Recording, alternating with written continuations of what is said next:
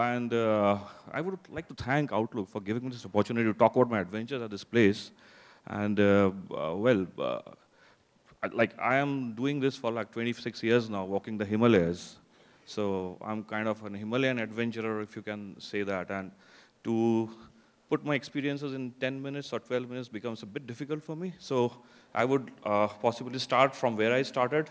I'll give you some experiences which have not been very pleasant, which have been very, very pleasant.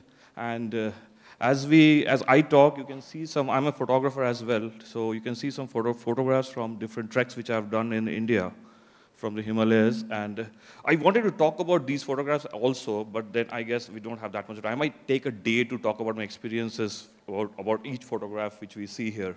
So to start with, like, it is adventure, okay, fine. So it's like, like Helen Keller said that, either your life is a wild adventure or it's nothing.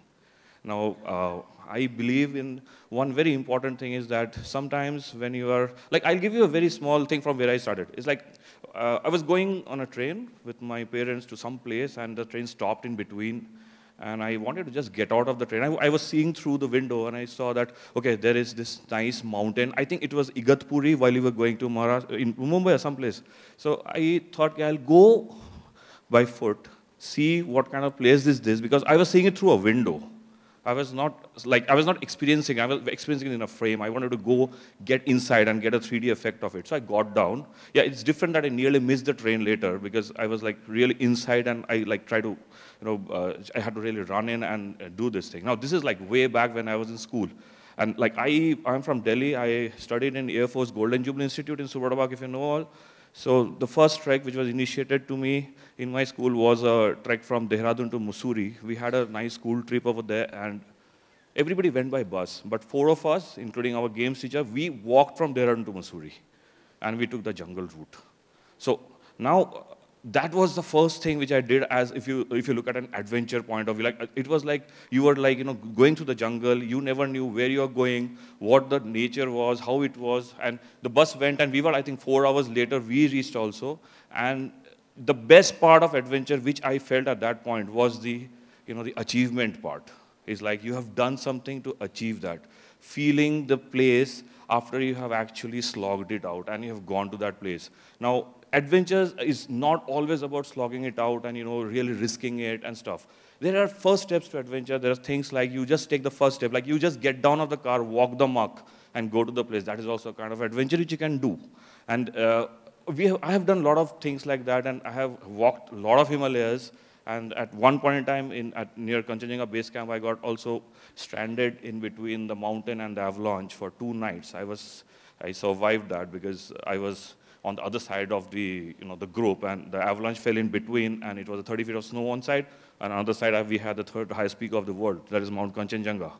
So that was an ordeal which definitely was not very pleasant for me. But yes, when you're into it, you get prepared to do this kind of things. Your mindset, it's very important to have that mindset, because the difference between ordeal and adventure is the attitude. It is about the attitude, the attitude which you should have to get into that kind of a thing, to embark on such a thing, which becomes so much surreal to you that it stays in your head throughout. So I always tell people that, why do you want to go in a car? A car is also an adventure, different kind of adventure. But I am like, since I'm a walker, I feel like, every step you walk, the journey which you make becomes the destination for you. Because there are 2 kinds of people who enjoy, either you enjoy the destination or you enjoy the travel part of it. That is one part of the story. Second part is that, what kind of mindset do you need to get into this kind of thing? Like, if I talk about myself, I was in corporates before, and then I left it like 17 years back, opened my company, and I started it. I did my, the courses and all, which you generally do, mountaineering courses and everything. But then to get into that kind of a thing where you want to actually do this, you want to really go to the mountains, you want to jump into the water, you want to feel the water, soothing your senses, or you get into that fog which, engulfs your senses, your body, and you are going through it. You are going through the nature, into the nature, for yourself. This is, I feel, the biggest essence of being in adventure, and it's something which pulls you back. It seriously pulls you back, and pulls you back so much that like I could not survive in a corporate world because of that, because I was like, every 3 months I needed a holiday. And obviously nobody's going to give you that. So you are out of it. You're always like you come out of the thing, you get irritable that, okay, I need to get back, I need to do something. That's when I thought that, okay, let's open a company wherein I'm traveling with my clients at least. And I'm sorted there. So I'm doing that. So 8 months, I am in the mountains right now. But yes, another important thing I would like to talk here is when you get into an adventure kind of a thing, you have to become also very responsible, because you are interacting straight on, head on with nature. It is not, you're not looking at it in a mirror or in a window or something like that. You are like seriously in it. So you have to be very responsible about how you look at it, how you take care of it, how you protect it. And that is very important. That is the biggest issue today. I have been, walking for so long. I have seen the Zemathang Glacier, which is the Kanchenjunga Glacier, retreating 2.5 kilometers in 25 years. Like the place we used to actually use crampons to walk on, now we camp over there. It has become that bad nowadays. So this is like one of the biggest thing for me to stand here and talk to you is that, first of all, I want everyone at least should take one step towards adventure, should take one step towards embracing the nature while you're on any of your holidays. India is definitely the best place to do this. And I am so proud to be an Indian to have been exploring Himalayas like this. I don't think anywhere you can get this kind of diversity in, if you talk about the culture, if you talk about anything, from flora to fauna to everything.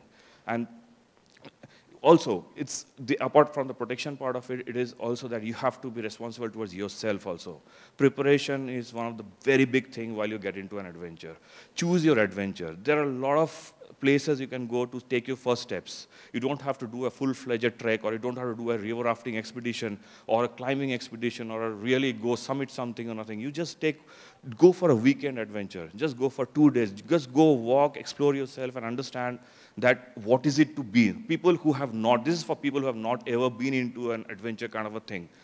Because I go for unaided adventure. That is like you go for yourself. Go yourself. Explore yourself. Go through that window. From where you're looking at nature, go through that window, jump into the water, and feel the water, feel that breathlessness in you, and then go reach somewhere and enjoy the beautiful vista which will be in front of you. This is something which we really have to offer in India. That is the best part of the story out here. And out of this, see, this is like, as it's rolling, I can show you, this is the Nubra Valley Bactrian camel photograph. Just after there was a desert storm, and then this thing I got. This is at Shokar Lake. This is how the clouds actually move down in Ladakh during this thing. See, this is like a Mechanes gold thing. This is on a trek from Lamari to Chiling in Ladakh again. This is the Kanchenjunga base camp trek where this is Pandim. It was glowing in sun, in the sunset sun, and we had the tents. And these are all layers of Ladakh and all these photographs. Like, I can really talk about these things. This is the sleeping Buddha from the Kanchenjunga peak from Sandakphu. This is the Kanchenjunga this is where I got stranded. The white part you see, this is the place where I got actually stranded for 2 nights, and I had to survive and walk back 75 kilometers in a day. So that was seriously something. That was not because of mispreparation or, it was misadventure or something, but that was something which happened. And nature is so unpredictable that you should be always prepared. When you are there, you have to be prepared with everything.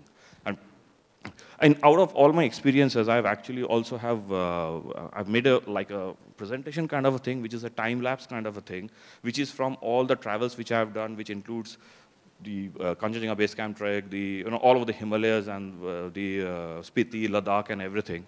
So after I end my trek here, after the talk here, you can see the presentation, which will take you to the vistas which you get while you are on an adventure. I seriously, since I'm an adventure tour operator, and I really want to tell you, just should go for an adventure in life at least once, and then it is my guarantee that you will be hooked onto it.